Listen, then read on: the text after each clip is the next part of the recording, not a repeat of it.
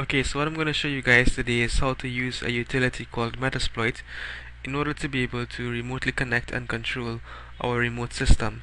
In this case, the remote target is an XP box that is not fully patched and it has Windows updates turned off. So we're going to begin our exercise by typing use and followed by the name of our exploit.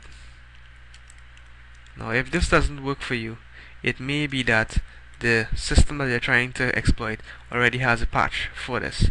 So we're going to type ms08067 net API, and this is going to be followed by some options that need to be entered. So we type show options and we set the remote host option to the IP address of the remote target. In this case it's 1.24. Then we're going to type in the payload, and we wish to inject a VNC server to the remote machine so that we can remotely control it. So we type the following,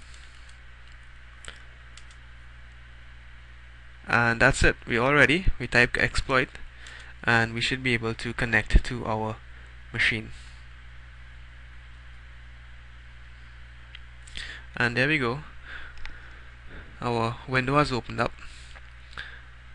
and we should be able to connect and use this as though we were in front of the machine. So that's it for today, and I hope that this has been informative and educational.